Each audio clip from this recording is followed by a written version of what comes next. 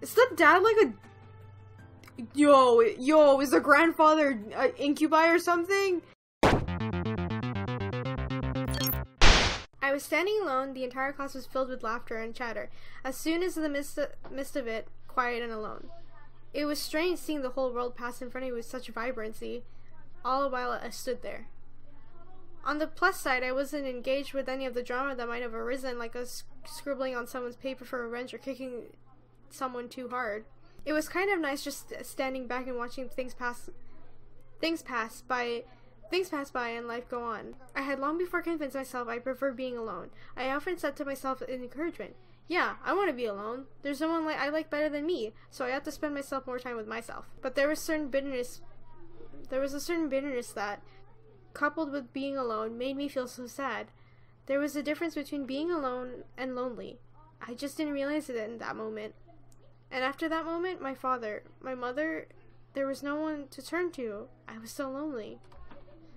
That's when I decided on it right then. I was going to see my grandfather. I didn't care if my father wouldn't take me. I was going to walk my way over to see him, to see what he had to say about it. I had never met him since before that, but what better time to see him then? No one else was going to help me with what I was feeling. I might as well have turned to him. So after school, I decided to walk there. I had no idea how to get there, as I was armed only with a scrap of paper with the address scribbled on it. As a 7-year-old, I obviously had great ideas. I soon became lost, and like I always did when I felt lost, I stood there on the sidewalk, back pressed against the wall, looking at the strangers passing by. And like always, people continued to pass and life continued on. I was sadder than ever. I ended up in the situation I was originally in. Nothing had changed. I thought that it was silly of me to even think I could change it with my own hands. That was until a voice brought me back to reality. Hun, is that you? I looked up and saw an unfamiliar face, but it was obvious that whoever was talking to me knew who I was. From that moment, things began to change. My life moved into rusty joints and realized that things were moving along. Suddenly, I became part of a crowd that was moving like a blur past me. I was no longer somebody who stood still and watched others hurry past me. Life had changed. I had changed. Because of that very person who found me that day was my grandfather. I had the opportunity to help them, though would I? I wanted to, but I wasn't exactly sure what was the best idea. After all, 5 demons in my house wasn't exactly a living arrangement that I had imagined when I would first move in. There was a matter of making sure no one found out about their powers. Thinking about them as lab rats made my stomach queasy. And even if they passed for humans, how would they explain having guys living in my house? Imagine my friends coming over. They would practically think I was part of a harem or something. Oh god, imagine if my parents came over. I think my mom would faint. Who knows what my dad would do? I think he would have them arrested on the spot. Ugh, this is so hard. Maybe I should have just written all the pros and cons on a list before actually having to make a decision. Don't worry too much about it. You have plenty of time to decide. Besides, you should do what makes you happy as well. It was strange that I happened to remember what my grandfather said to me when I was little, but it kind of made sense. They weren't exactly in the same situation I was in before, but I did want to help out. I think it would ease my conscience and also make me a bit happy to give them help. As weird as that sounded. Clenching my hands into a fist, I strengthened my resolve to speak up. Well, you could... What was that, lovely lady? Holy fuck, I think I have to romance Erik first. That is, Spit it out already. You could stay with me here if you like. As soon as I finished my sentence, the room became still. I'm not sure what went through their heads from my words, but the silence in the air cut like a knife until I finally spoke up once more. It seemed like you need a place to stay, and well, I just moved into this giant house, so it seems to make sense. It was still quiet in the room. I decided to keep talking. If you would like to stay here, though, there are 2 things I need all of you to follow. Yes? First of all, you can't use your powers or deliberately something that might harm me or any guest that comes over. Well, save for enemies. But you get the drift. That sounds reasonable. Second, you have to help me with any errands around the house. This place is kind of big, so yeah. That is a generous offer, miss. Are you sure that would be okay? We don't wish to burden you any more than we already have. It's alright, really. I mean, I just started living here myself, so I would appreciate some help around the house. A wonderful idea. We'll live here and train while helping you with the house. Servants for the lovely princess. Oh my god. What? Are you serious? Shh, be quiet, Sam. I haven't slept in a bed for days. They all seemed to like the idea except for Sam. And hey, I didn't really hate the idea either, even if they were incubi. It would be interesting having 5 guys help me with taking care of the house, given they would follow the rules that I have just laid down. Fine, but we're not staying here forever. Only until we can beat up that group of punks. Okay, I just need to say this right now. Has anybody watched the anime or read the manga, Fruit Baskets? Because Sam reminds me of Kyo. I'm not even joking right now. And Kyo was my favorite. Oh my god. And he was like Ayame, and James reminds me of like, oh damn, what was his name? The mouse. I already forgot, it's been a while since I watched it, but that's who they remind me of. I think that is a reasonable time limit for our stay. Yes, this is awesome. Also beautiful. If you need a bedfellow. Oh my god, stop. Erik, knock it off. I was happy that they agreed. Maybe it was because I wasn't going to be lonely for a while. Maybe it was because they all needed my help and wanted to help people was fulfilled. I would never be sure. So what are we waiting for? Let's celebrate and dig in. Finally, I'm starving. Instantly, Matthew and Sam began to stuff themselves with food on the table. I noticed James' eyes twitching in irritation, so I stifled my incoming laugh. Really, you two? You're both acting like pigs. Oh my gosh. Oh, let them have a little freedom, James. It's not like we've eaten recently either. I'm sure they've been starving. Still, that's no excuse for stuffing their faces like backyard swine. I almost couldn't hold it in. So I... You know what? I'm gonna laugh. I don't care. Sorry, I'm gonna... You know what? That's it. I decided I'm gonna romance Erik first. I'm gonna do this playthrough like over again, but I'm gonna romance the other characters. But my first one's gonna be Erik. I don't care anymore, man.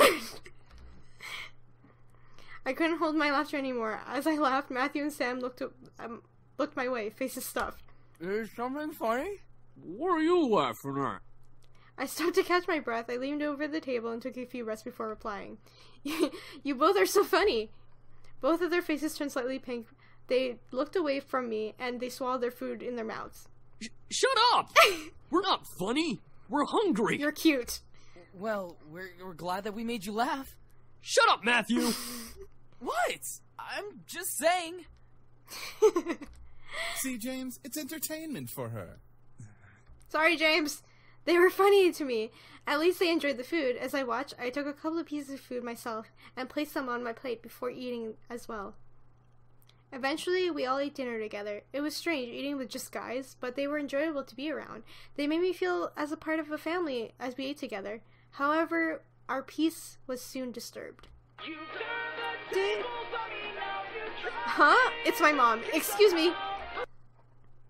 Hello? Hey, honey, how are you? I'm sorry I didn't get to see you off. Hi, Mom. Everything's fine. I'm actually eating dinner right now. Oh, good, good. So there was food there. Well, your father wanted me to call and talk to you about having a house party tomorrow night. Oh, God. Celebrate the new house and all. A house party? Tomorrow night? So soon? Your father insists. You know how he is with events. I knew exactly what she meant. He didn't like long relaxing periods between important events. It was slightly messed up. I was expectant to act on the drop of the dime. From moving immediately the day after a funeral to my grandfather's house, to now organizing a party. I know. Well, since I don't exactly have you two here to help me arrange it, I'm going to need some time to prepare things. Oh, that's fine. I mean, Suzu and Naomi can help. I have work, and you know how your father is. He's a dick. I know. I have to do it myself. He won't help. I'm sure it'll be amazing, honey. I have faith in you. Thanks, Mom. All right, I gotta go. I love you, sweetie. I love you too, Mom. Great. Now how am I going to do this? Is something wrong? She has to organize a house party. Oh, Damien. For her parents. Huh? How did you... Oh, right, mind reading. But yeah, I gotta do it soon or my parents will be really disappointed. I'll have to stay up and organize everything tonight. Hey, Why don't we help you? That's what we're here for, right? I don't see why not. I can name a few reasons why we shouldn't. Sam? Back off. We'll take care of everything, miss. Just leave everything to us. That was surprising. I didn't think the boys would offer to help me off the bat. I couldn't help but smile. I was actually rather thankful now that I let them stay. Now I didn't have to do everything alone. As I kept thinking about it, I couldn't help but yawn. Feeling a little tired over there, princess? Yeah. It's been a long day. At least tomorrow's the weekend so I can sleep in. Then it hit me. Wait, where are all you gonna sleep? We found some guest rooms on the opposite end of the house from the master bedroom. I'm sure those will do just fine. Oh, got it. Alright then, I'm heading to my room to study and sleep. I guess I'll see you all tomorrow? Have a good night. I will, you too. With that, I left the dining room and went to my room. Erik, no. What? I wasn't going to do anything. Oh my god, was he gonna follow me? Yes, he was. Shh! As soon as I got into my room, a wave of exhaustion hit me. Why am I so tired all of a sudden? I just woke up from that nap. I dragged myself to my bed and hauled up one of my bags. I opened it and grabbed my economics books, knowing that no matter how tired I was, I had to study at least a page or two before sleeping at last. Should I say sleeping at night? Okay. The words on the page scrambled my mind as I read through them, but after 2 or 3 tries, I managed to understand what the page was about. Equations. Ugh. Finally, I decided to change into my pajamas and head to bed. Today has been a long day, and I needed to rest. Hopefully tomorrow will be better. 3 days of surprise in a row would kill me. With that thought in my mind, I drifted to sleep, embracing the darkness of slumber. You fucking pretty boys think you're all that, huh? Well, save that to the end of my pistol! What the fuck? Huh? What's going on? I couldn't move my body. I felt like I was tied up, and I couldn't see anything beyond the darkness surrounding me. Yet I could hear the sounds of a heated argument coming coming at me from all directions. One move and she gets it! Let her go! Matthew? Come on, chicken shit. Fight us like a real man. Like you scare me, Sam! Come on! Take one step, I dare ya. Why can't I see? Stay away from her, Malix! And what are you gonna do, nerd boy? Suddenly, I felt myself being pulled to one side, and my arms wrapped around my body protectively. I've got you. Don't worry. Oh, Erik! Huh? Erik? As I was held in a tight embrace, I felt the world around me once again settle into a low, peaceful hum. The hostility of the dream before had faded into black, and as the arms around me rocked me comfortably. Slowly through, my eyes fluttered open, and I looked up at the person holding me. Damien? I stared into the eyes of Damien. His face was painted with worry and concern, and I know he must have seen my dream. Why did I dream of Erik holding me, though? You can't control your dreams. Oh, well, I guess you're right. Are you okay? Yeah, I'm fine. Thank you. What time is it? It's 9 a.m. James and I were making breakfast when well... You can't control your mind reading? No, not yet at least. I hope to learn eventually, though. Is everything alright? Huh? Yeah, I'm alright. That's good. I'm assuming you had a nightmare. Yes, I'm sorry for disturbing you both. You didn't disturb us, miss. Besides, we'd rather make sure you're okay before anything. Aw, what a sweetie. Oh, thank you. Now, why don't you come downstairs with us and have some breakfast? I'm sure some nice food will take your mind off of what you dreamt of. It was embarrassing to be a damsel in distress once again, but I felt rather happy that James and Damien were concerned for me, despite only knowing me for a short time. I wasn't sure if it was just courtesy or if they were just genuinely concerned. I couldn't exactly read their minds. Alright.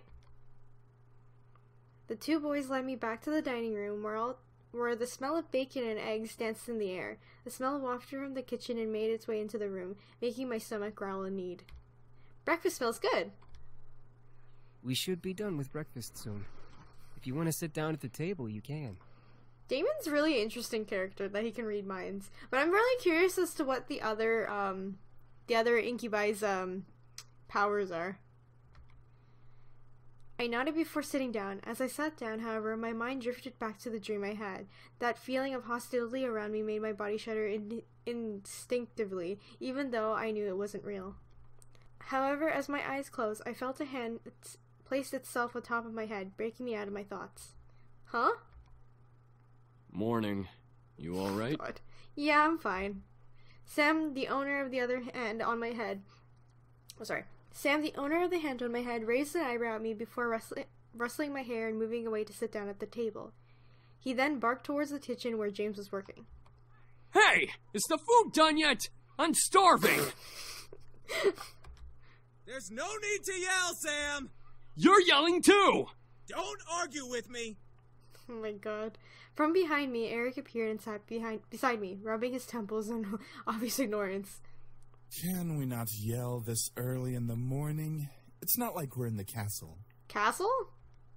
For some reason, when I heard the word castle, I couldn't help but yell in surprise. These guys had a castle? Sam looked at me and smirked at my reaction. Yeah, we have a castle back home. Our dining room's 10 times bigger than this room. And wouldn't it be logical to not yell? Whatever. Soon, James and Damien appeared, hands full of plates that carried bacon, eggs, toast, and waffles. They placed the plates down by each seat before seating themselves. My favorite. Oh my god. Finally. Thank you for the breakfast. It looks amazing. It's our pleasure. The freaking ringtone. I love this song now. All of a sudden, my phone began to ring, ushering me to pull it out from my pocket and answer. Hello? Hey, good morning. Guess who's at your door right now? Right on cue, there was a knock from the lobby door. My heart stopped. Zuzu and Naomi were here. I'll get it. My heart quickly began to pound in my chest. Matthew was in the lobby, and he'd get to the door first. I instantly jumped out of my chair and rushed out of the dining room. As I passed through the archway between the dining room and the lobby, I saw Matthew reaching his hand for the brass door handle, causing the world to go into slow motion. Matthew, don't! Before my words could reach his ears, Matthew had opened the door and revealing the surprised faces of Naomi and Zuzu. Uh-oh. The world had stopped around me, as Zuzu and Naomi kept their eyes on Matthew, who was merely staring back in fear and embarrassment. I could feel the air go from warm to freezing in a matter of seconds. This is so awkward. Hi? I could not believe what was happening. How was I going to explain this? This week was already bad enough. To make matters worse, I was frozen in place. Please, for God's sake, someone do something other than stand there. Who are you? Zuzu, let me explain. What's going on here? Who's at the door, Matthew? Oh. No, Erik, please don't. Soon the other incubi appeared in the lobby with us. The situation was not getting prettier. I had to think fast. They're visitors, they're my brothers, they're in your head. I'm gonna say they're visitors, because it's kind of awkward to say they're brothers. Then why did one of them open the door? Yeah, that doesn't make any sense. It was no use. There was no time to lie to them. I felt helpless. Then I felt a hand on my shoulder as I felt the tension in my body almost fade away. I turned my head to see James smile at me before stepping in front of me. We must apologize, ladies. We know the situation must be confusing for everyone. Let's take this to the dining room and we'll explain everything. Is he gonna say they're incubi? It's kind of like... I stared at James wide-eyed. Was he gonna tell them who they were? Everything seemed surreal.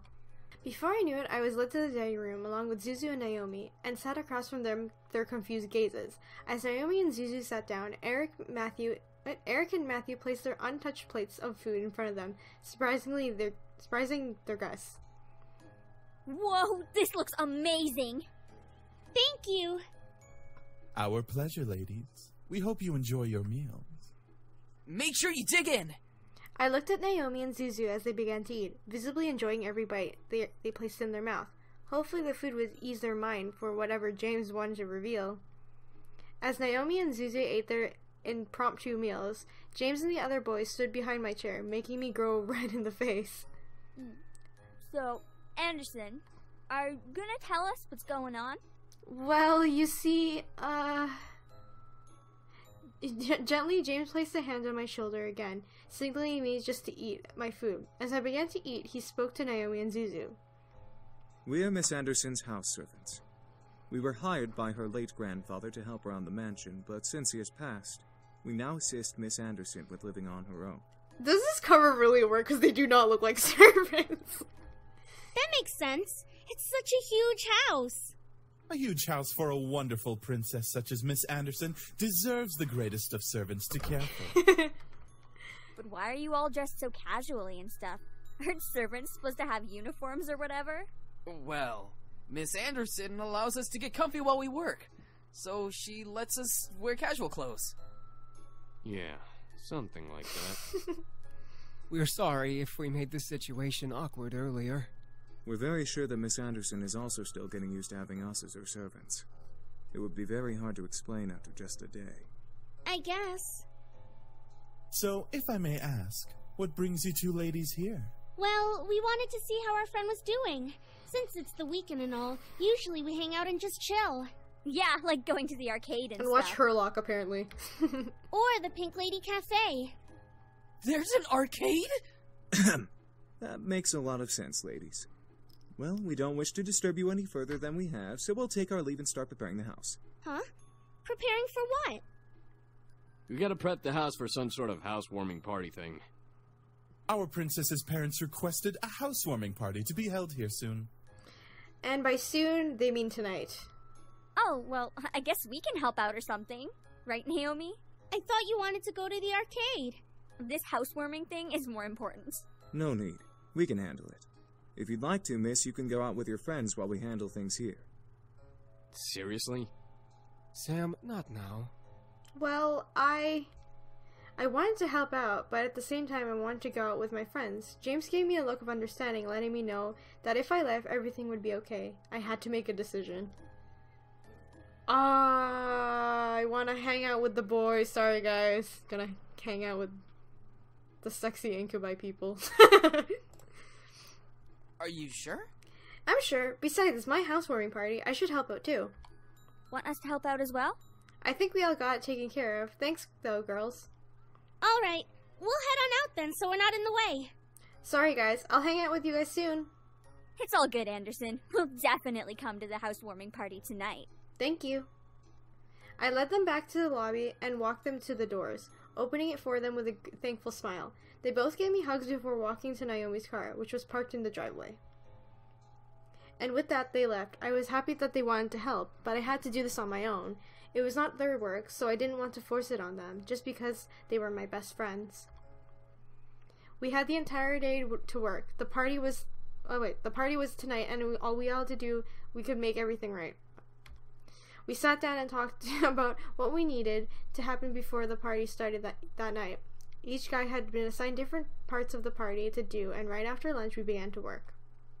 Since everything was taken care of by at least one incubus, James told me I could assist one of them. The question was, who? Alright, like I said, I'm going to be romancing freaking Erik, alright? He's too sexy. Just saying. Like I said, I'm gonna replay this game again. I'm gonna romance the others, but for my first one, I really want to romance Erik, so here we go. I stayed in the dining room, knowing that the table had become a buffet table. As I looked around the room carefully, I noted that the floor needed waxing and the table service needed major dusting. Erik came up next to me, lowered a small mop of the bucket he had bought onto the floor, and rolled up his sleeves higher on his arms before looking at me with a raised eyebrow. Are you sure you want to work with me with cleaning this place up? It'll be a lot of cleaning and tidying. Plus, we have to move the chairs to the corner. I shook my head, rolling up my sleeves and walking towards the table, grabbing a hold of a chair. I think I can handle lifting a couple of chairs and moving them. Erik smiled at me with a soft chuckle before following my lead. Eventually, we had moved all the chairs to the corner of the room and had begun cleaning the room and the table. Silence consumed the air as we both focused on cleaning. I decided to mop the floor, but as I stepped forward on the bucket, my foot rolled over a small fluffy object, causing me to slip. Of course. Ah! Before I hit the floor, however, I wound up in the arms of Erik, staring up at him in a dance-like dip while gripping onto his shirt. His face held pure concern as he held on and looked down at me. Are you all right, Princess? Oh my god, he's so like, I'm fine. All I could do was nod as I stared at Erik. He was genuinely concerned. There was no flirtation or smirk on his face. It was cute to see this new side of him. Erik let out a small sigh in relief. That's a relief. You didn't twist your ankle, did you? No, I'm fine. Gently, I felt Erik's arm dip under my knees so he could lift me up bridal style. I gripped tighter onto his shirt before he sat me on the table and knelt down to look at my feet. I'm really fine.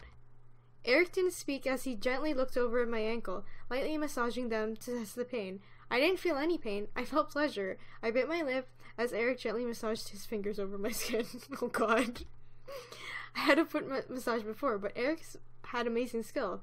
Each touch, oh my goodness. Each touch and press sent waves of pleasure running up my spine.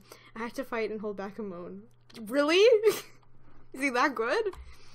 Erik's face, though, didn't shift any mischief or seduction. Can't talk today. It remained as concerned as ever. He was full of surprises. Eventually, he finished looking over at my feet and smiled in relief. He stood up and smiled as he usually smiled at me with a small giggle. You were right, Princess. You were fine.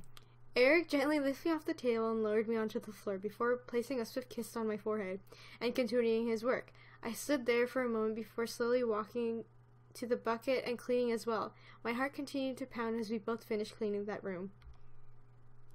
The hour of the house party has arrived. In my mind, I kept double and triple checking my essentials for the party. Knowing my dad, he'd invite business partners over and executives of the Anderson company to show me off. I stood in front of the mirror of my room, staring at my form as a million thoughts ran through my head. It was just a housewarming party, but at the same time it wasn't. It was my chance to show my dad that I was better than his expectations. It was a chance for me to see my parents as a woman. It was my test to see if I was really ready to live on my own. Well, not truly alone. I did have the incubi to thank, but even so, I didn't have my dad guiding me and or my mom helping me through living alone. A knock on my door broke my thoughts, surprising me. Who is it? Hey, are you okay in there? Your parents should be here soon, so you should hurry getting ready. Well, I am ready, but... But what? I'm sure you look fine, Anderson. Just come on out. Alright. Aw, they all look pretty. Of course Zuzu's gonna wear something like that. They all look pretty, though. As soon as I opened the door into the hall, I watched as Naomi and Zuzu's face turned from smiles to complete awestruck stares. What? Dude, you look hot. Yeah, you look amazing. Where did you get that dress? I've had it for a while. I just never had a chance to wear it. I figure I might as well bring it out now. Damn, look at Erik. Damn. I stepped out of my room and closed the door behind me. As I walked down the hall to the grand lobby, the incubi stood, waiting for me at the bottom, all dressed in their nines as proper servants. Whoa, they really know how to dress well, don't they? They really do. I like how Matthew's shirt is like untucked. Yeah. I was slightly taken aback at how great the boys looked in uniform. Each had a poise of perfect gentlemen, even Sam. I slowly began to climb down the steps with Zuzu and Naomi behind me. The boys watched as I descended a staircase one step at a time. Like knights, waiting for their princess. I felt my face slightly flushed, but I quickly shook my head to try to regain my thoughts. As I reached the last step, James offered his hand out to me and walking me down the final step, smiling. As beautiful as a princess, miss. Thank you. So, are you prepared for tonight? As ready as I'll ever be, I guess. I couldn't deny that I was nervous, but I had to try. This party was more than what it seemed, and I had done all that I could to prepare for it. Now, it was all up to fate. The other boys smiled, assuring at me, which made me feel a little better about everything. I looked at my phone and marked the time. Almost right on cue. The doorbell rang. I gulped. I could practically feel my dad's aura from behind the door. Sam and Erik quickly rushed to the door and opened the double doors wide to reveal my parents, both dressed in their best. Hey, Mom. Hey, Dad. Oh my, I didn't know your bequeathment came with servants. It was probably overlooked. Besides, who would deny good service? I was completely shocked. My parents didn't question the boys. They didn't ask for verification or anything. I looked at the boys and noticed Sam and Erik staring intently at my parents. Were they trying to use their powers on them? They had to be. There was no way they'd be okay with this otherwise. I guess the servants counted as belongings to the house. My mother quickly rushed to me and gave me a large hug. I hugged her back, inhaling her perfume. It had only been a couple of days, but living away from the ones who raised me was hard. My mother soon let me go and looked at my outfit. Gorgeous. You look so lovely. David, look at your daughter and tell her I'm right. I looked at my dad, who was looking around the lobby like an inspector. I stood my ground, waiting for him to look at me. When he did, he let out a small smile grace his lips. Your mother's right. You look like you're all grown up. The world around me stopped as my heart pounded in my chest. Did my dad just compliment me? On his own accord? My mom was grinning ear to ear at his words. I was beyond speechless. Thank you, Daddy. However, his cold face quickly returned and he began to look around once again. I assume that you're ready, then, to impress the rest of the guests, correct? God, the dad is still a dick. What do you mean? The entire board from Anderson Toys is coming tonight. Even the vice chairman's son will be coming. All of them will be measuring your potential. My potential? To become CEO of the company. I knew it. Something was off about tonight, and now this party has become much more than I anticipated. I gulped silently, but I nodded in response. I looked to the incubi, but they were continuing to be my servants for my father's approval. I looked behind me and saw Naomi and Zuzu raise their thumbs at me for encouragement. I let a small breath before feeling my body accept the situation. I felt a weight in my gut, but I had to hide it. As the time zoomed forward, all of a sudden the main hall and lobby was full of guests. Men and women in formal or business attire showed up to meet me and to see my new home. I didn't expect many to come, but once again I was surprised that night. As I shook my hand with many officials and executive members, putting on the professional face my dad had trained me to have, I felt overwhelmed. I hid it well behind a small smile and a handshake. Many even asked me questions. I tried my best to reply as maturely as possible. I had to say what they want to hear, not what you want to say. So, how do you feel living on your own at such a young age? Okay, what they want to hear, not what you want to feel. Okay, it's been pretty good actually. I'm doing my best. It's been difficult being independent. I wish there were more living with parents. I'm so sorry. What the fuck? I didn't answer. Passing away. It really hit all of us hard. Yeah.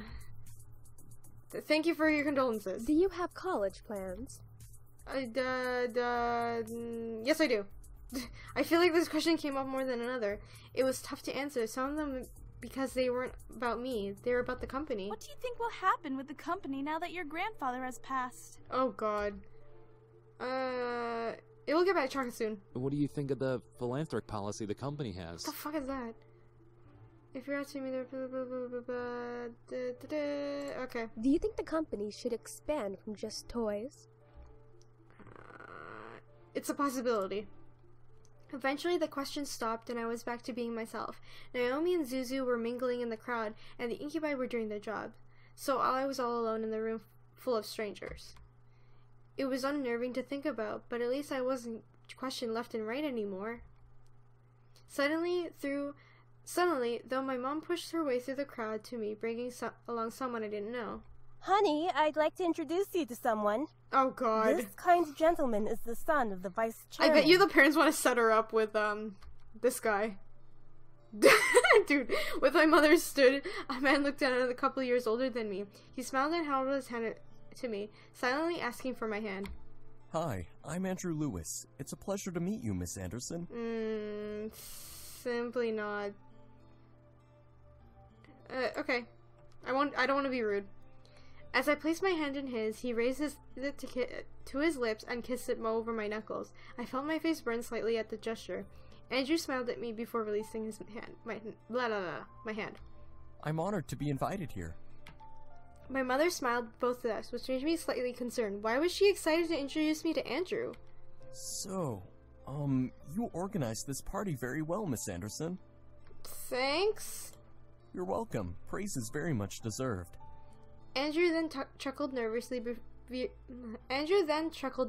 bringing a soft fist to his lip to cover his laugh properly before smiling at me. I'm sorry if I seem a little forward. I've just been excited to meet Harold Anderson's granddaughter. Uh-huh. Huh? Why? He used to talk about you all the time in the office on how you helped him refine his toys. I only attended meetings and heard all of the stories. You helped a lot with the success of the company without having to actually work there. Oh, wow, I didn't know he talked about me.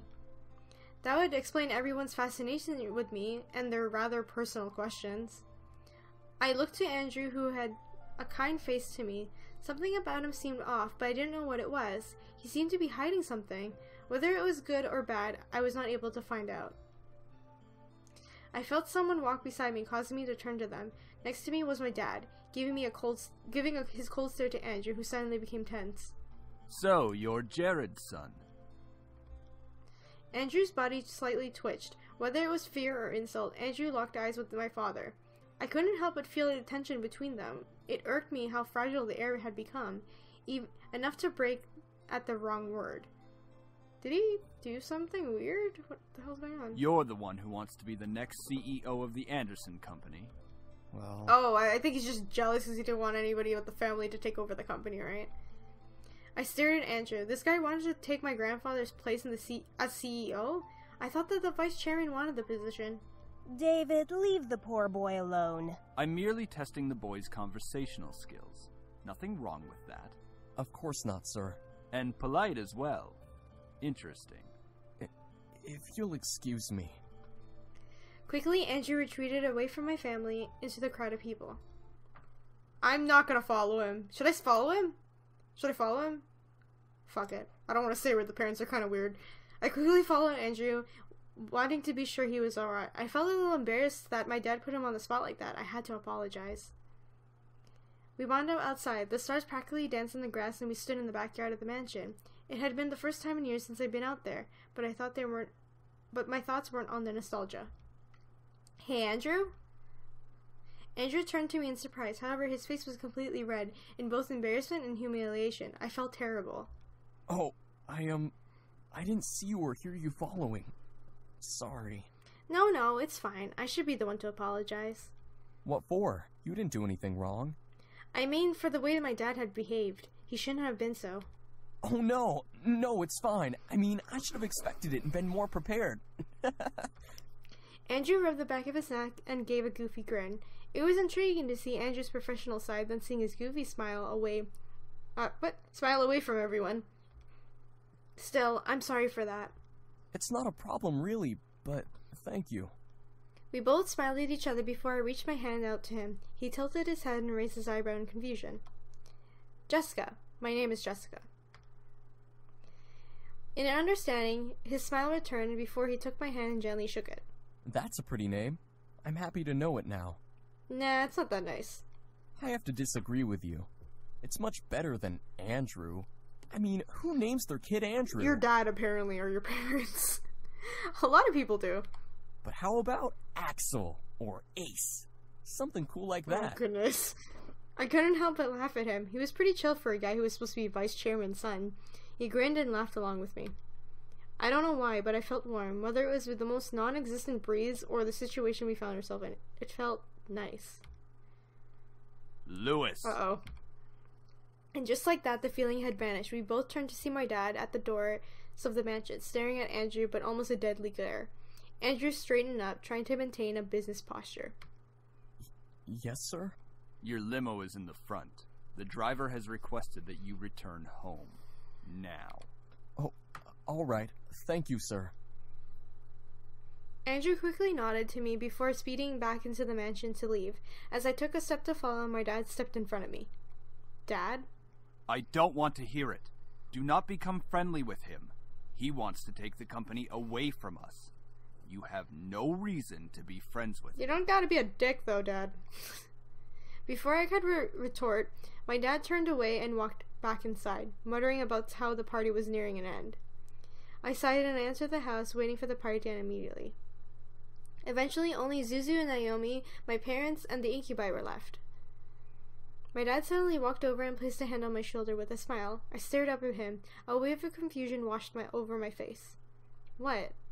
You did good tonight. I'm proud. Oh, thank you, Dad. Keep it up, and you'll be a good CEO. Oh, right. Alright, your mother and I have to leave. I'm sure Naomi and Suzu need to leave as well. Just because it's Saturday doesn't mean you should stay up all night. Oh, right. Thanks for having us. It was a great party. We'll come visit tomorrow or something. Right. See ya. Good night, sweetie. Come visit us soon. Will do. My remaining guests left the building, all but my dad waving back to me. With the last of my guests gone, I sighed and sat on the staircase, exhausted. Phew, that was tiring. It's not like you had to do any work, though. Give her a break, man. She was getting interrogated left and right. She handled herself the best she could. As expected, princess. Since you're exhausted, why not head to bed? We can clean up. Oh, God. Hush, Sam. Are you guys sure? Positive. It shouldn't take long. Ho ho ho! It didn't take long to find you little shits after all. What the hell is this? I felt a hot shudder run down my spine. The voice in my dreams echoed through the air as my ears. I looked around in panic alongside the incubi. James placed a hand on my shoulder, trying to remain calm. Don't worry. No one will hurt you. Are you sure? Are you really sure? Who is it? All of us shot our heads towards the door, finally pinning down the direction of the voice. The door quickly swung open, revealing a sight I would never expected to see. What the hell? Whoa! Skin red as blood, eyes black and gold piercing into mine, roughened up clothes, and a pistol in his hand. I saw a monster. I covered my mouth and tried not to scream at the sight. Dried blood covered the bandana around his neck, and he smirked at me and the boys around me. Beside the red-skinned man was a similar-looking woman, matching thug in clothes. Oh, what's the matter, boys? You really didn't think I wouldn't find you? Who is this guy? You? Is this the guy who shot them up? I hoped you would, you piece of... All of a sudden, the man raised a gun at Sam's face and instantly pulled the trigger. Shot him!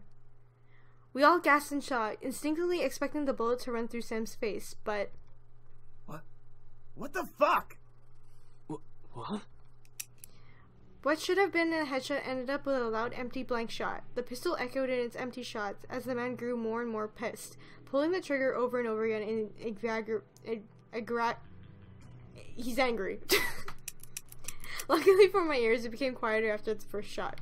Why the fuck won't you work? This place is protected. What did you say, Shrimp? This place has a seal, protecting it from hellborn magic. What the fuck is that supposed to mean? The man growled and threw the gun at Sam, who was able to dodge it in time. The pistol bounced off the ground a couple of times before sliding further away, hitting a wall, and finally stopped. In a final stop. As it stopped moving, the gun faded into the black flame and disappeared in thin air. The previous owner had this place protected by magic, Malix. Grandfather did? Really? Malix, that was his name. His existence restored in my memory from the dream I had. However, I looked at Matthew in the same confusion as Malix did. This place is protected by magic? It would seem that your grandfather had some sort of protective barrier around this house. From the looks of it, it only disables hellborn magic. Malix's face grew to that of an extreme... Malix's face grew to that of an extreme anger. His fist tightened, and as if he was crushing a stress ball. Ugh, I can't talk.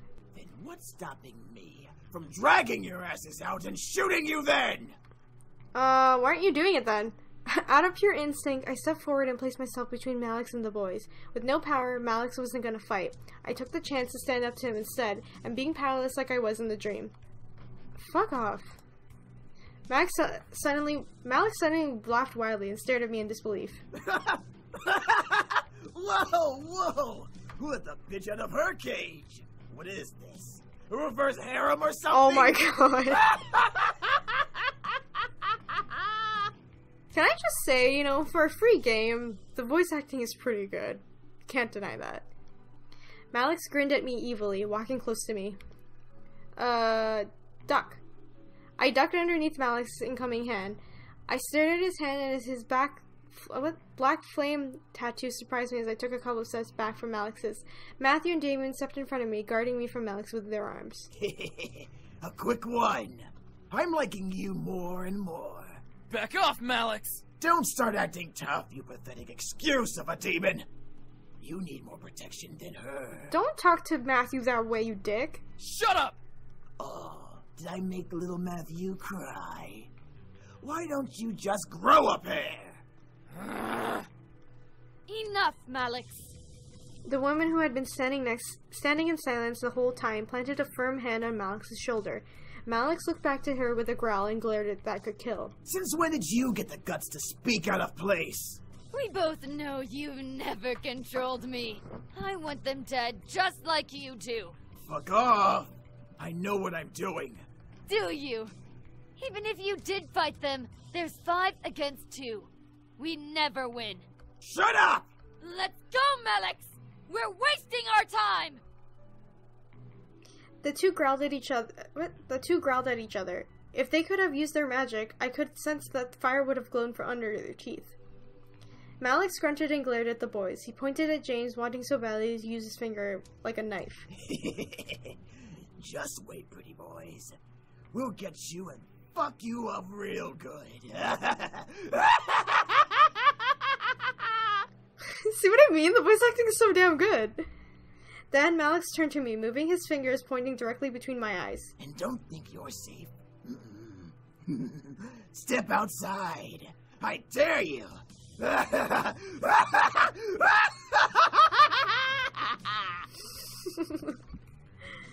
With that, Malix and the woman walked out of the mansion. The doors closed behind them, leaving the boys and I alone once again. I felt my knees give out from under me, forcing the boys to quickly turn and catch me. Whoa, whoa! Are you alright? Yeah, why was he here? He's been closely tracking us. Our blood trail from the forest must have led him here. We should have stopped him and finished it here.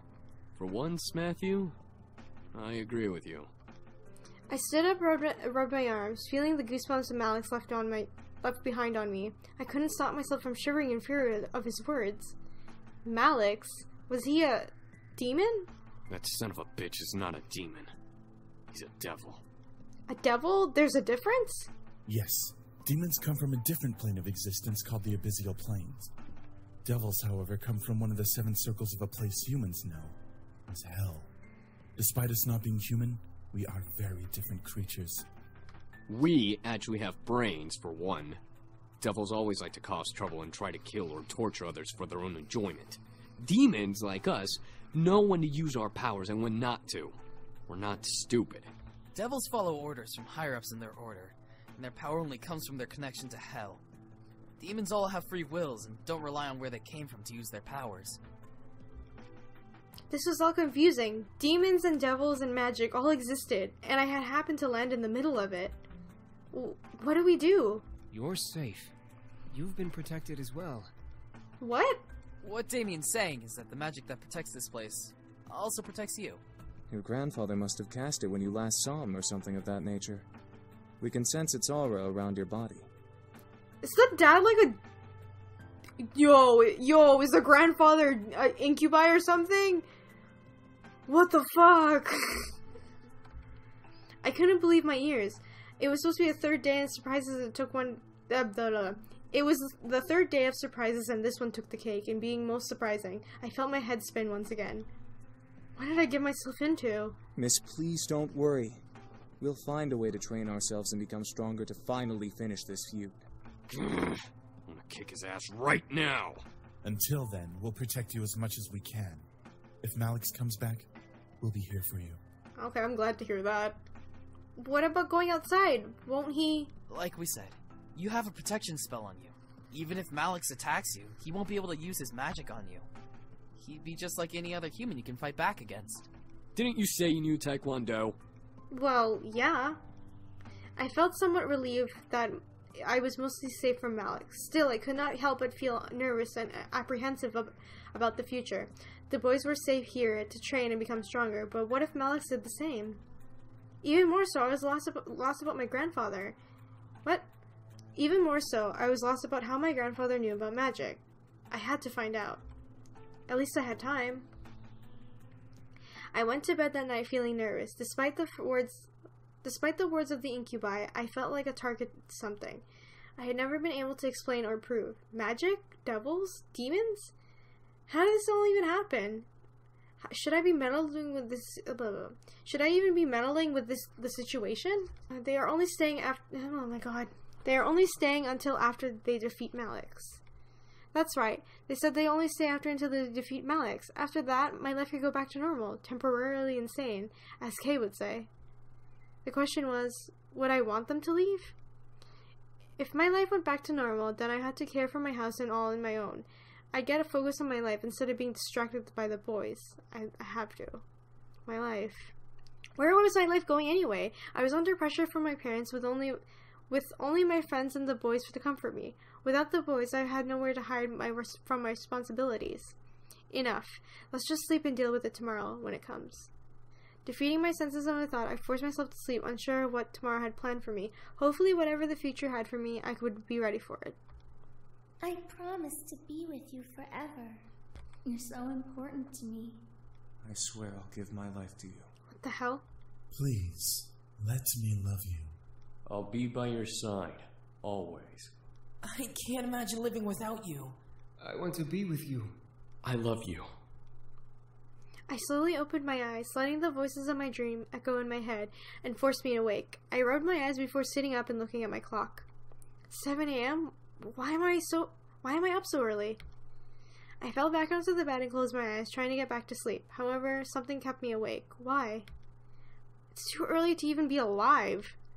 I gave up and sat staring at the fireplace across from my bed. A sigh escaped from between my lips, and I threw my legs over the side of my bed. What do I do at 7 a.m. in the morning? Make some coffee, work on homework, explore the house.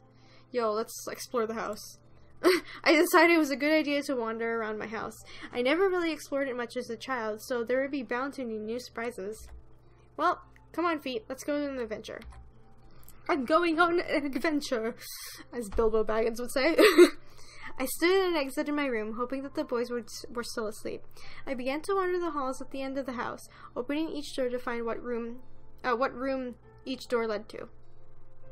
Quickly found an old office. A desk and a chair sat on the far side of a large bookshelf. Documents, memorabilia, donned its nooks and crannies. Where there were a couple of pictures of growing up from the there were a couple of pictures of me growing up from peeking up from the shelves as I further walked into the room. I don't believe I've been in here before. I tried to recall the memories of ever seeing this room, coming up with nothing as a result. This room is new to me. Did I want to disturb the furniture? I'm curious. I gently opened the shelves and any drawers I saw in the room. In a couple were books and even sewing kits. I assumed they were used by my grandfather's toys, and I left them alone. One drawer, however, was locked, no matter how many times I pulled. Grr, come on, open! Nothing. It would not budge. The drawer beside it, though, did reveal a laptop. Why is there a laptop in a drawer? I lifted it from the drawer and carried it over to the desk and chair. Opening it. It was a high-tech laptop with a retina scanner as a pass lock. I was not sure whether or not to try to unlock it or not. Fuck it, let's try. I decided to try. I turned on the computer and leaned my face near the retina scanner, lining the camera up with my eye. To my surprise, I heard the ping come from the computer before the screen opened to the desktop. Huh, look at that. On the desk side were documents and folders labeled with different aspects of the Anderson Company. Taxes, profits, bylaws, products. The list went on and on. If I really did want to become CEO of the Anderson Toy Company, I had everything at my fingertips. Dad would be sure impressed. One icon, however, stood out from the rest. Forgaro? What? Forgo? I don't know how to say that. I double-clicked on the icon, but no window came up. Instead, I heard a large click from the drawer that was locked. What the? I slowly left my seat and walked over to the drawer, attempting to open it again. It slid open smoothly in the direction of my pulling hand, revealing 2 books. It was a plain black journal with a tie closed around it. The other was bound in leather with a cryptic symbol all over the cover. I took out the journal and skimmed through it, seeing my grandfather's notes. They were all detailed explanations and opinions on his findings of demon magic. He really did know magic. I sat down at the desk and read through the journal further, finding drawings and sketches of symbols of magic and magic circles, each with their own different meaning and effects. It was fascinating. There was even a page important spells to know. I read through them, trying to memorize them in my mind. I don't know what came over me, but I started to feel more energetic and more powerful simply reading my grandfather's notes. I was suddenly aware of the energy that surrounded my body, and the power that around the house. The more I read, the more powerful I became. However, my mind suddenly froze, and I found myself walking back to the drawer, putting the book back and closing the drawer, then lock, reset, and I snapped out of it. Huh? What? I shook my head and looked at the drawer again, realized what I had done. I walked over to the desk and reopened the lock, but suddenly I felt the need to stop. Something held me back and didn't want me to pry any more than I already had. I was curious beyond belief, but I obeyed my own thoughts for now. Eventually I would come back and look into it. Is it because of the magic? I think it's because of the magic, so it's like whatever her grandfather put the spell on that. I don't know. I returned to the bed feeling the weight of the morning drag under my covers and tried to sleep again. I had the energy, but I wanted to sleep. It was Sunday and nothing was happening today. Come on, eyes, back to sleep. I shut my eyes and tried to slow my breathing. I looked at my phone to check the time once again. It was noon, yet it felt like I had slept for much longer. Why is time going so slowly? I sighed and got changed into my normal clothes and went to the main hall, and I sat on the stairs. Sundays were very boring. However, the muffled sound of a battle caught my attention. Huh? I quickly went out to the backyard in response to the noise I heard. In the yard were all 5 boys practicing fighting. Sam was in the middle of it, on the other 4 surrounded and throwing punches and kicks at him. Sam, being the strongest of the bunch, blocked and dodged each almost masterfully. I'm not going to disturb them. I just watched. The boys were very much on their own world, focusing on the training they had. It was no better not to disturb them. I checked the time and decided to head inside the kitchen. I was getting hungry, and I'm sure the boys would need to eat soon too. So, lunch was a must. Might as well make lunch today. It's been a while since I cooked. Lunch wasn't particularly hard. I decided to make... Sorry, I'm just distracted. I just realized something. The environments in the background, they're in 3D, aren't they? They're 3D models. Yeah. Cold crust sandwiches, pizza, simple chicken and rice. Make pizza, fuck it. Pizza's always good no matter what time of day it is. Do we have any? Luckily, we had some pizza in the freezer to heat up. Pizza amore, baked with love pizza. The roll had the makings of a pizza type, including pepperoni, sausage, mushroom, and extra cheese. Just to top it, bake it, and serve. I had to get more later. I placed the food in the dining room. However, none of the boys were there by the time I brought the final dish out. I carried out the dish to the main lobby, catching the boys separating into different rooms of the house. Part of me wanted to go in one particularly. The other part of me wanted to leave them be and take the food in my hand and place it in the room and eat. Maybe I could go out today while the boys are focused on training. I'm gonna find the incubi. Erik, I'm coming for you. I quickly rushed back and grabbed my second food dish before hunting down one of the... I returned to the backyard, hoping to find an incubi still there. Luckily, my gut feeling was right. Erik was beside the gazebo, looking at small flowers that were growing on the railing of it. As I approached, Erik turned his head and smiled his usual smile. Hello, princess. Hi, hey, Erik. I got lunch for you. Really? You did not have to do that, princess. I like how he calls her princess. It's so cute. No, it's fine. Here. Erik smiled and took his food, eating it a little bit before looking at the flowers again. Out of curiosity, I looked as well. It was simple white daisy in full bloom. Erik shook his head and chuckled softly as I joined him in flower gazing. Sorry, I was simply reminded of home. Huh? Oh no, you're fine. What about your home? Oh, what about home were you reminded of? Erik looked at the sky with a soft sigh and smiled before looking at the flower again. The castle, mainly. Despite us not being there anymore, it was still our home. We grew up there our entire lives as brothers. There wasn't a day that went by when we weren't all doing something exciting. It was an empty excitement, of course, but it was still something that bonded us all together. Erik slightly trailed off, looking in lost nostalgia in his thoughts. I didn't know if I wanted to bother him while he remembered something so obviously important to him. Please tell me more. Sorry. Erik turned again to me with a slight surprised look. You wish to know more?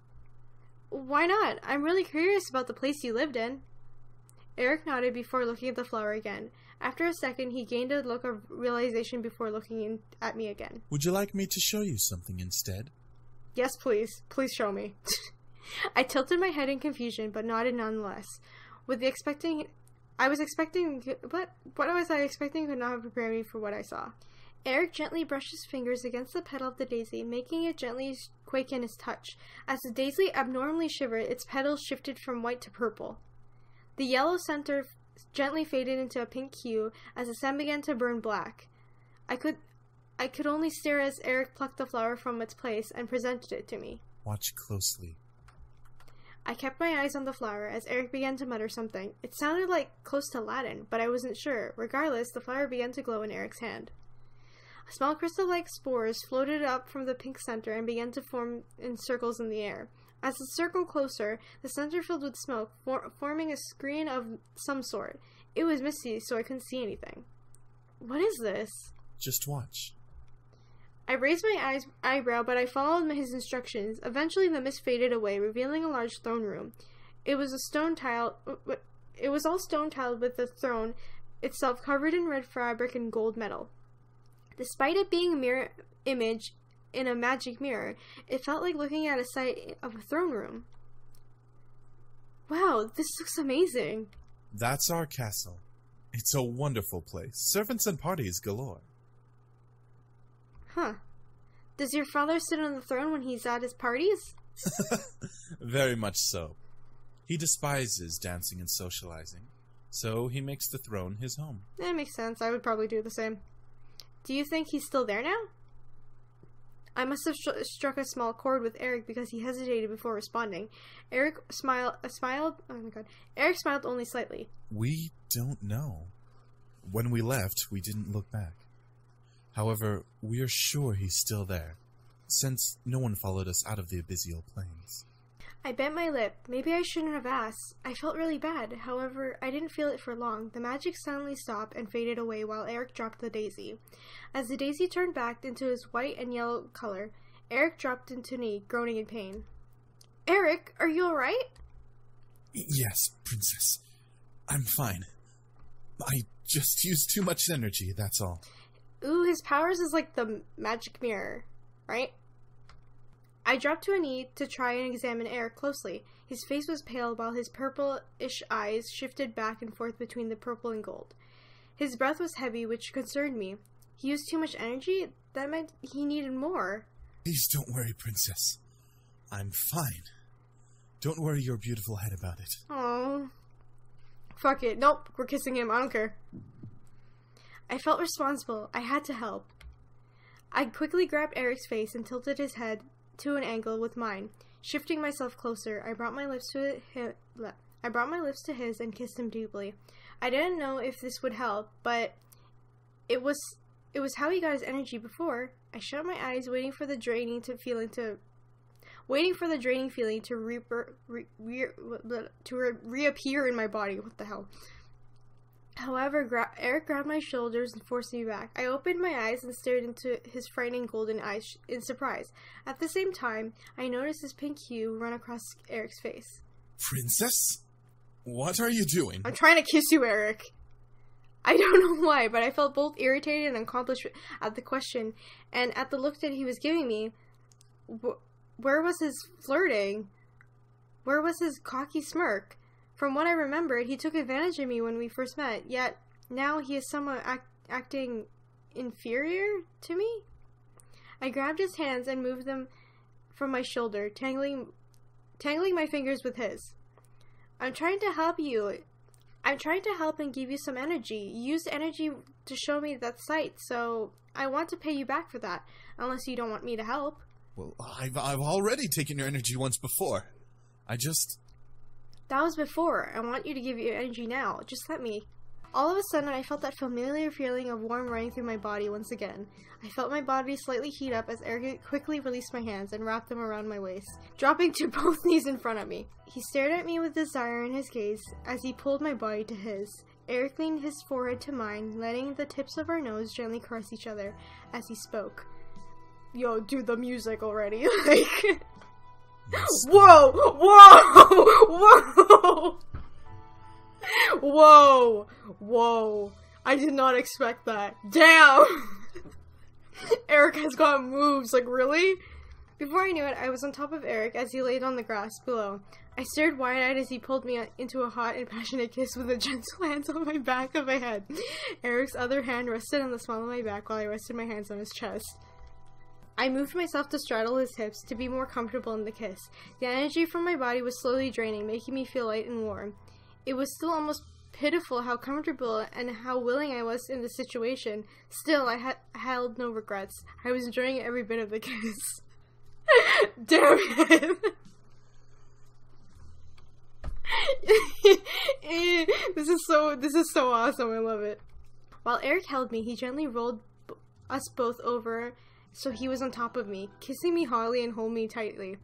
I was tempted to wrap my legs around him, but I remained focused on that kiss. Yo, we're not going that far yet. We just kissed him.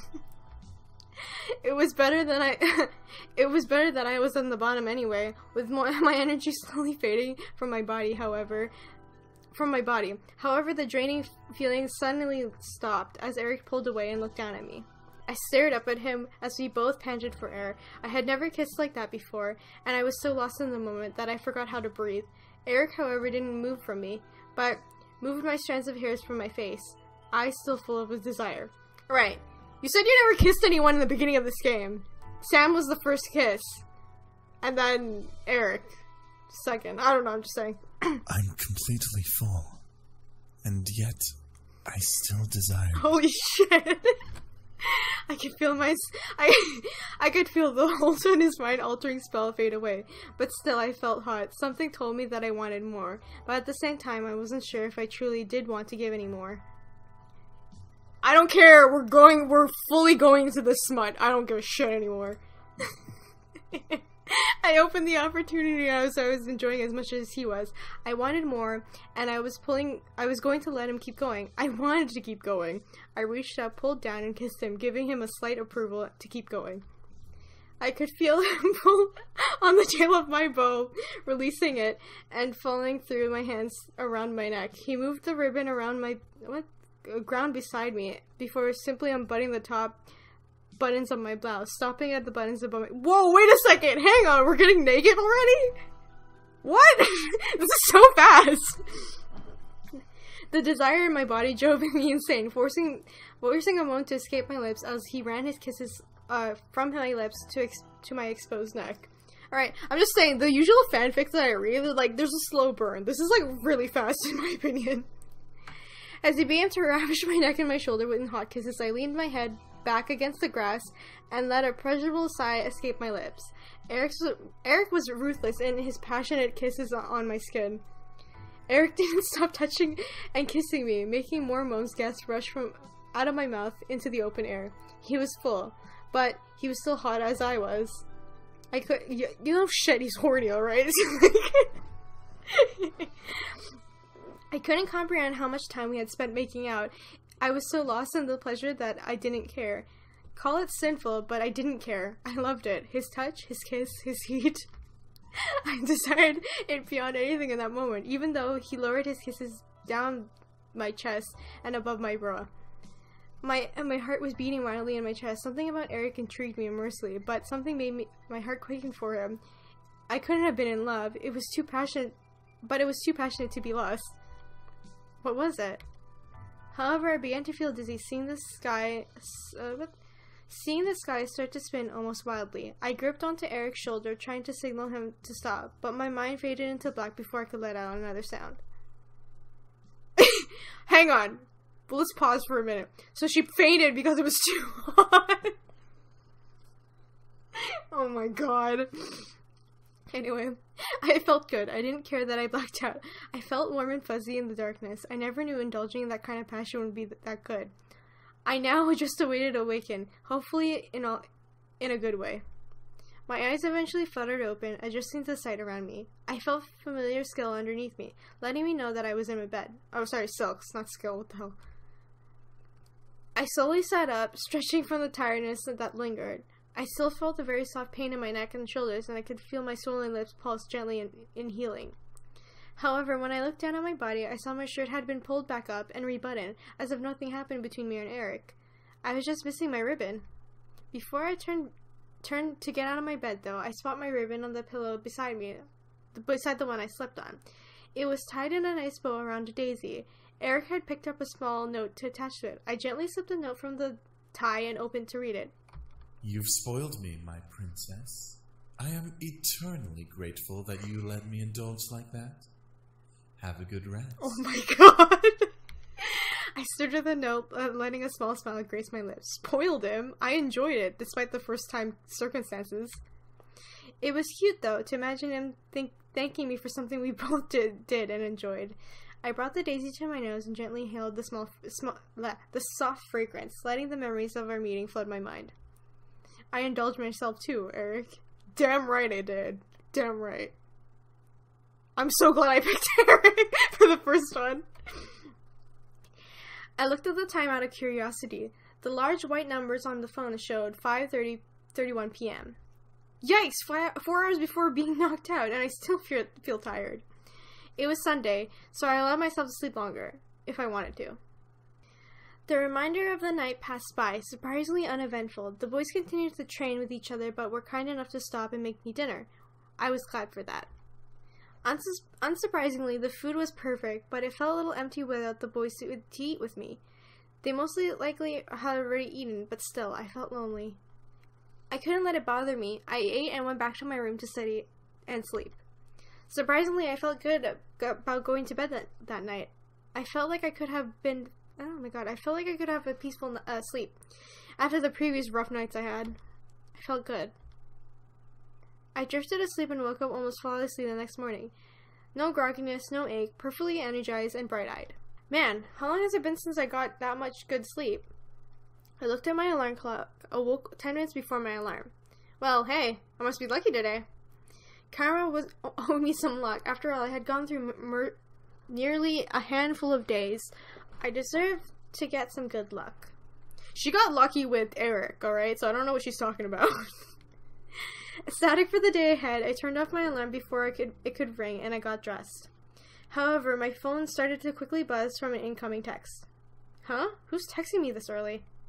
Yo, Anderson! You're carpooling with us from now on. We're not letting you waste your money on a bus. Get ready and be at your gate at 7 stat. Oh dear. I smiled. My friends were the best. I couldn't drive, yet I didn't have a car. It was so awesome that my friends would let me carpool. I checked the time, 6:30. Perfect. I can eat some breakfast before they come. I packed my bag and carried down the stairs towards the kitchen. As I entered the dining room, I saw a plate of eggs, toast, and bacon sitting on the table. A fresh steaming cup of coffee sat next to the plate with sugar and creamer on the side. I walked to the table and couldn't believe what I was seeing. Who made this? As I spoke out loud, a small red note caught my attention. Have a good day, yours. My heart skipped a beat as I finished. I could tell it was from one of the boys, but maybe it was from him? I smiled before putting the note in my bag and eating it up. The food was so delicious I devoured every amazing bite. I looked at the time again. Time to go. I quickly rushed to the doors, checking myself in the passing mirror. I wasn't wanting to impress anyone, but I still needed to look decent. Before I could reach the handle of the door, however, someone took my hand. Huh? I turned to see Erik, who was holding my hand back with a concerned frown on his face. My name. Your name? My true name isn't Erik, miss. I want you to know my real name, if something were to happen. What is it? His true name? What did he mean? Why was he telling me this now? I remember reading about demons' names in the journal. I read yesterday, if you knew a demon's true name, you could summon them to you, no matter where you were and where they were. Erik gently pulled me to him and leaned close to whisper in my ear. My name is Uzairis. Yo, he has a sexy voice. Like, stop. Uzaris? Alright. As he said his name, I could feel it locked into my memory. Something in my head would make sure I would never forget it. Erik pulled away and smiled at me, despite his still carrying worried gaze at me. If you are in any danger, call my name. I promise that I'll come and help you. Eee, my shining white knight! I stared up at Erik, unable to say anything. I could only nod in response. Erik smiled before kissing my hand and heading into the dining room. Something told me that name will be used eventually. And right on cue, Naomi drove up to the gates with Zuzu waving me down. I rushed to the door and we head to school, talking about homework and the coming day. Orbit around Michaela! We're waiting for you! Alright, fine, I'm here. Guys, I am now... See, this is why I'm the mother of These are alphas! There's drinks. This is too sweet. Tastes like shit. You have bad taste. I don't even know how to start explaining how wrong you are.